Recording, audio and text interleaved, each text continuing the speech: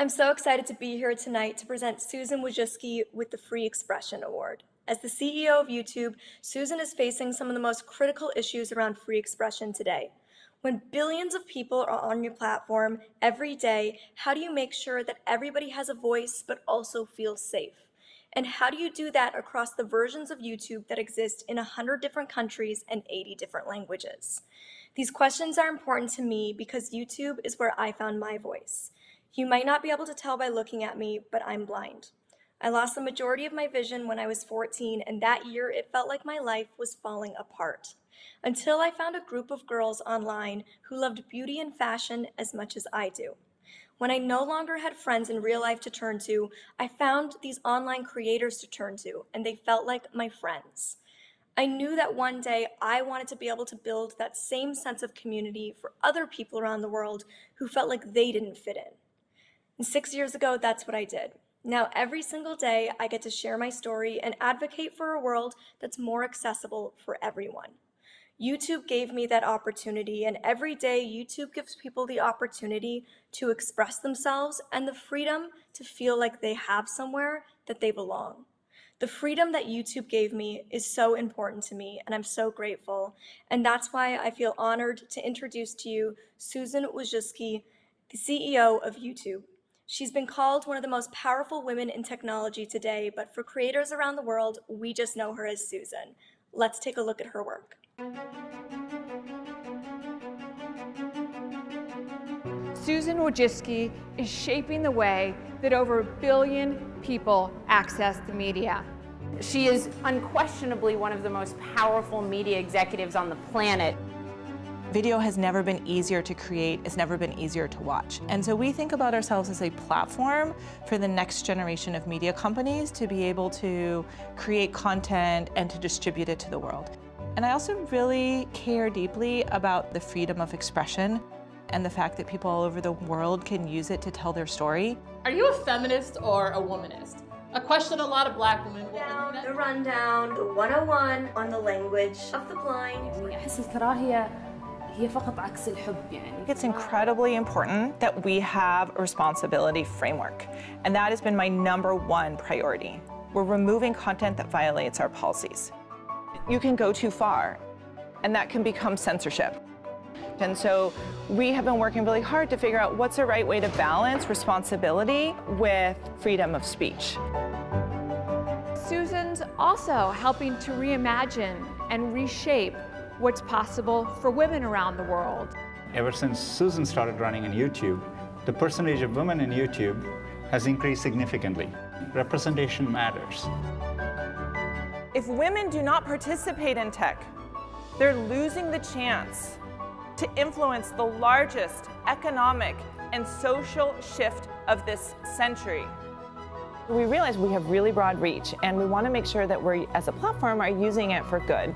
I know I can make it better, and that's why I'm here.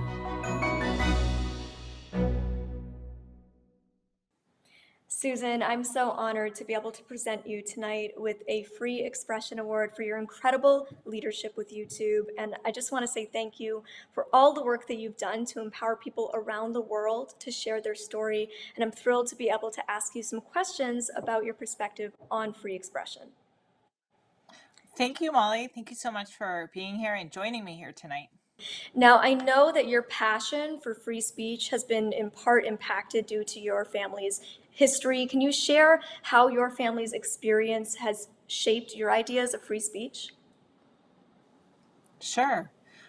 So on both sides of my family, they came to the United States because of the need or different kinds of persecution. On my father's side, it was due to political persecution. My father came from Poland, and for a variety of reasons, after World War II, it became important for them to leave.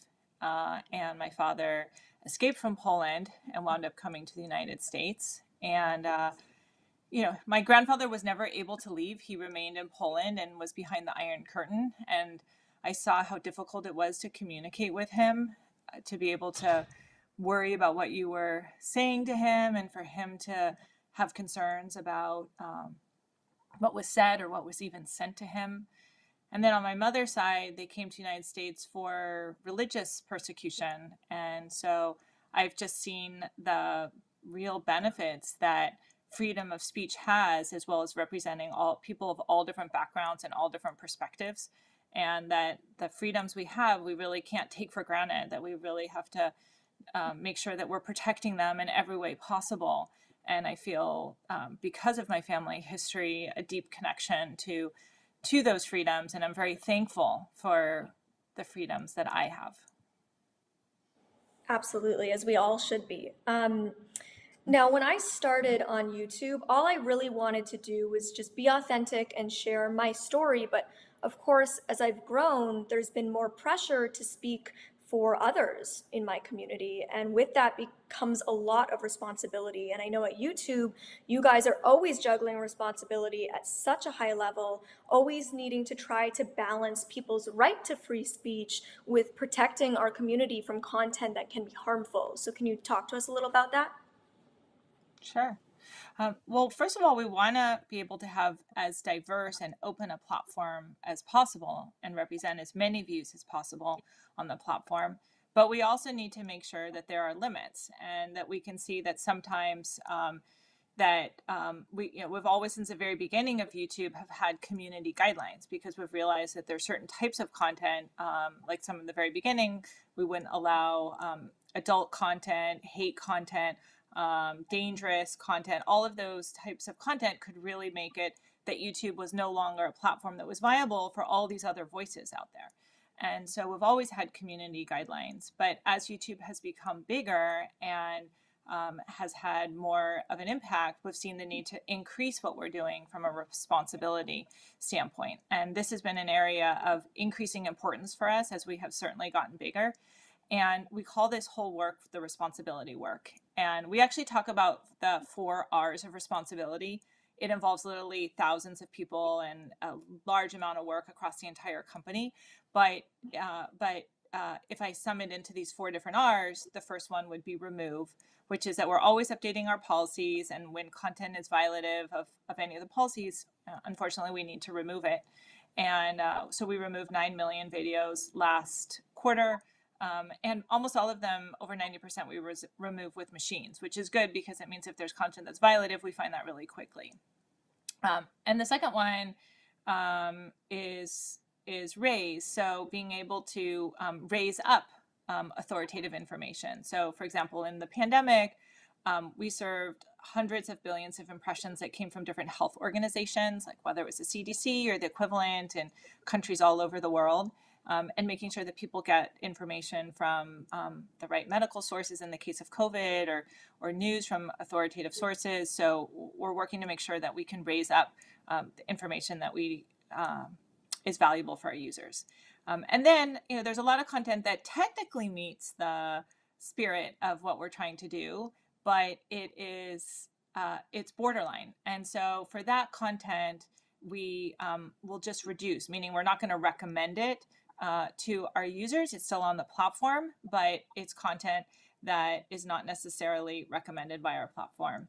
And the last one is reward, which is that we have a higher standard for where we serve our advertising dollars. And that has many reasons. We want to we want to do the right thing for our advertisers, and they care a lot where their ads show up. But we also want to protect creators like you who have built businesses with really, really valuable content, and make sure that that we don't have a situation where advertisers pull their spend because there's some content on it that they're not comfortable with. So we want to make sure we're protecting all the valuable creators like you. So those are the 4 R's of responsibility that we think about as we are as YouTube is growing and we're continuing to invest. And it's been a huge priority for me at YouTube to make sure that we are balancing the openness of YouTube, but also the responsibility.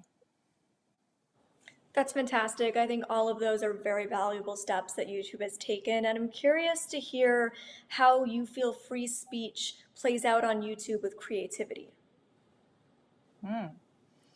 Well, first of all, I think that YouTube has really enabled a lot more creativity. And I think it's amazing we have creators like you on the platform, and that we can hear from you from different perspectives that we probably wouldn't have heard with traditional media. And I also just look over my lifetime. So when I was a kid, I remember there were just, I don't know, not that many channels, probably less than 100 at the most channels. And maybe when I was a teenager, there were a couple hundred.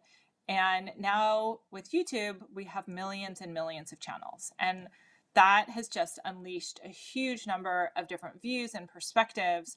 And we can hear from people that we never would have heard from beforehand. Absolutely. Thank you, Susan, for chatting with me, and congrats on your very well-deserved award. Thank you so much to the Freedom Forum for having me here today and for this award. I recognize the significance of freedom of speech, and I'm so honored to be here today to receive this award.